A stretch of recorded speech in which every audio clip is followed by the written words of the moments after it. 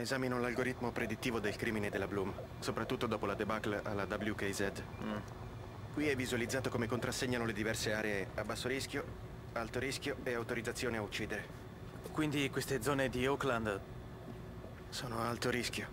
Lì ci sono le bande, ha senso. E queste? Quello, mio caro amico, è il CTOS senza trucco. Porca puttana. Stanno dicendo di sparare a vista su scuole, cliniche e negozi. Quelle sono case popolari. È la gente che non può permettersi di vivere a San Francisco. Dove cazzo se ne possono andare? Ecco, bravo, incazzati, Marcos. Ci servirà quando darai la caccia alla Bloom. Oh sì, non vedo l'ora. Hai ragione, questa è ingiustizia di sistema ai massimi livelli. Bel lavoro, Josh. Beh, Ray mi ha aiutato a superare il firewall. No, hai fatto tutto tu, Josh. Bel lavoro. Ehi, sei frustrato, lo so. Siamo tutti incazzati. C'è una parte del mio codice in quel cazzo di mostro. Se il CTOS dice alla polizia di aspettarsi una sparatoria, quella arriva armata fino ai denti. In pratica, non farti sparare. Capito. Grazie, mamma e papà.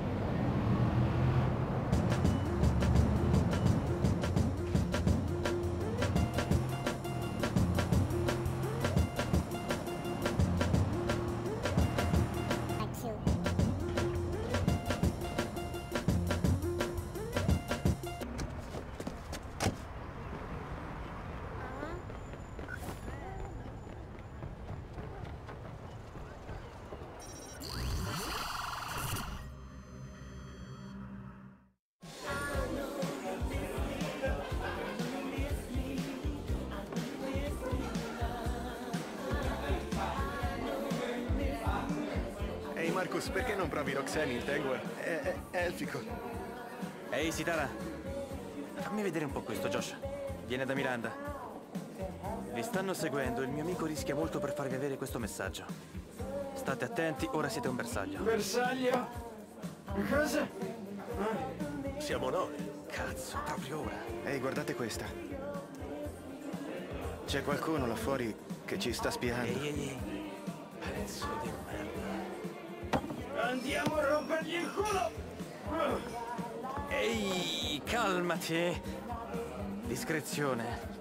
Esco da davanti e vedo se scopro qualcosa, ok? Ok. Se credono che farò un altro turno doppio se sbaglio abbiamo tentato noi. Non lo farò più entrare. Non se ne parla che faccia gli straordinari.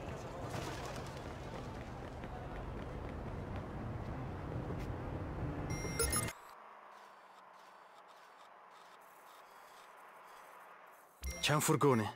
Sì, sono loro. Scopri ciò che puoi.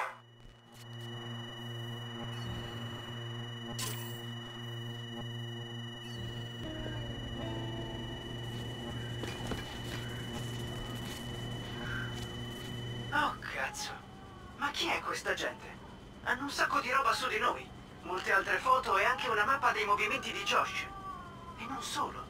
Cosa diavolo? Oh cazzo, oh cazzo! Cosa? È l'FBI! Hai hackerato l'FBI! Che roba, ascolto la loro frequenza! Prova ad accedere ai nostri dati. A tutti gli agenti, cercate il sospettato. Per lo striamo! Fuori! Non ti faremo troppo male.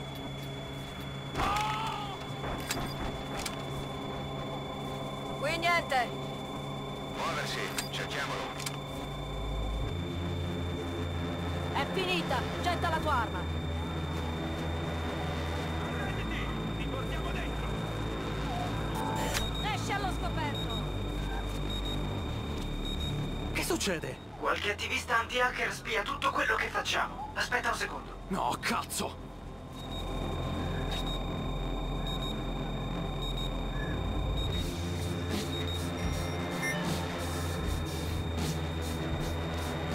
Risolto. Era ora.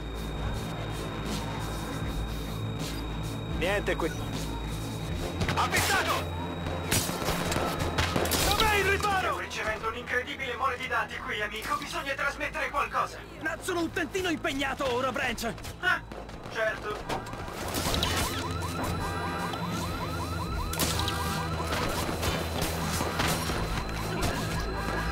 Avresti mai dovuto sfidare l'FBI.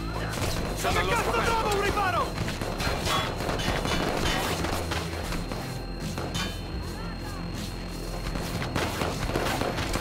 Al riparo! È ferito! Agente a terra! Arrivando una descrizione del sospetto. L'ho colpito!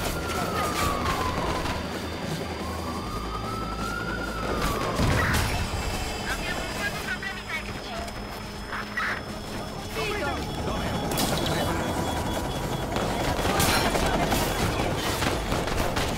Marcus, ci siamo. Ora vattene da lì.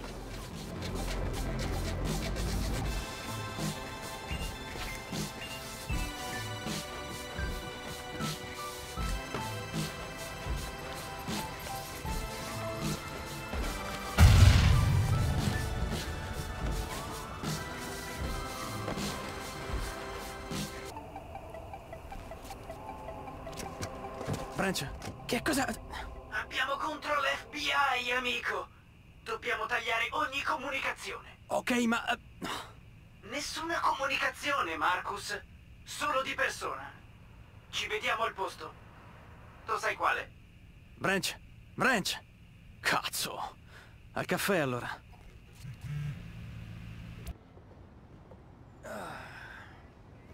Ti piace qui, eh?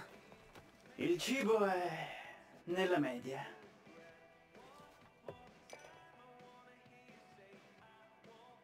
Ah. E come te la cavi? Non so se la maschera la tizi o la spaventi.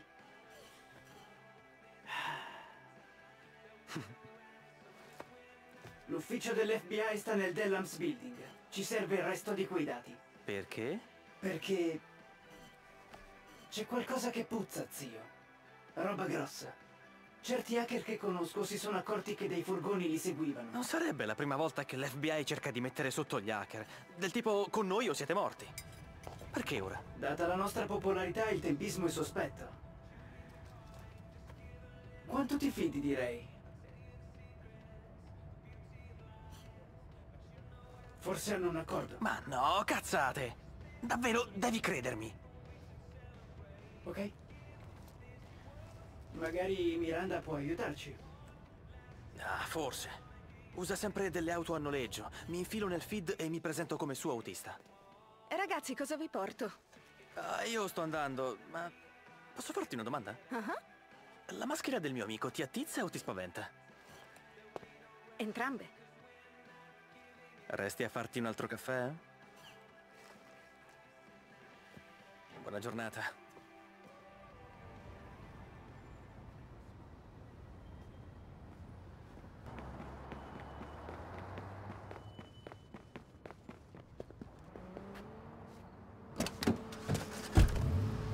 Insomma, l'economia globale si basa sull'estrazione e sull'uso di combustibili fossili, come sanno anche gli scemi. Perciò l'unico modo per cambiare le cose è ridurre e infine annullare la nostra dipendenza da petrolio e carbone. Ma questo farà perdere un sacco di soldi ai veri potenti. Stiamo attraversando il Rubicone, cari fedeli, ma ormai ci resta pochissimo tempo per salvare il culo. È ora di capire che i potenti non sono arrivati dove sono perché proteggono i nostri interessi, proteggono i loro soldi. Sono Kurt e vi consiglio di evitare il sole perché fa molto, molto caldo.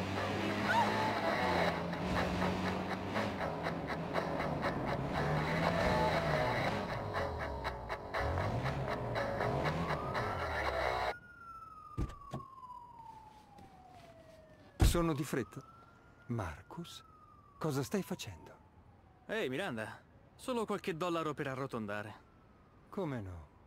Dove ti porto? Vado a casa di mia madre.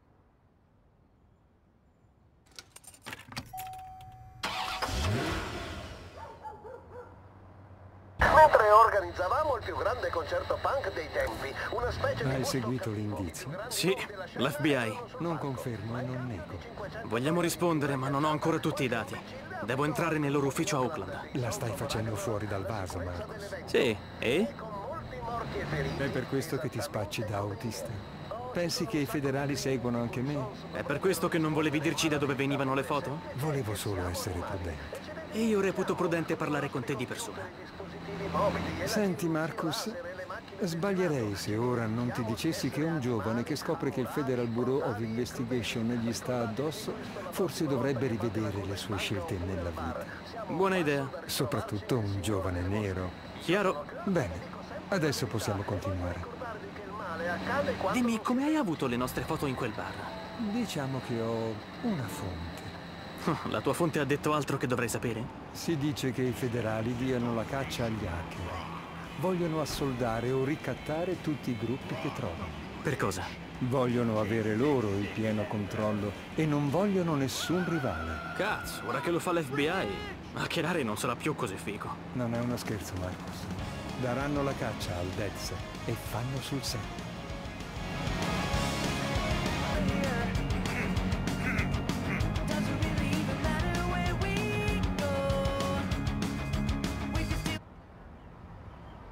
Ho un amico che può aiutarti per l'ufficio dell'FBI, ma dovrai usare le regole di Mosca. Che significa? Significa che c'è un vecchio telefono a gettoni fuori dal Delams. Alzi la cornetta, dici che ti chiami Fred e registri il segnale acustico. Ma dai, che cazzata! Ti farò una recensione di merda come autista.